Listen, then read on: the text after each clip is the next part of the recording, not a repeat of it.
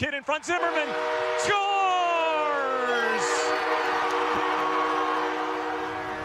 The Calgary Hitmen returned to the Saddle Dome for this year's Teddy Bear Toss after no game last year due to the pandemic barring fans from attending.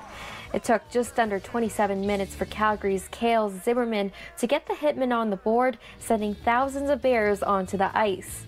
Following the game, the Bears will be donated to over 50 local agencies, which include the Alberta Children's Hospital, Calgary Food Bank, and more. After all the Bears were cleaned up, the Hitmen would end up dropping the game 5-4 in overtime.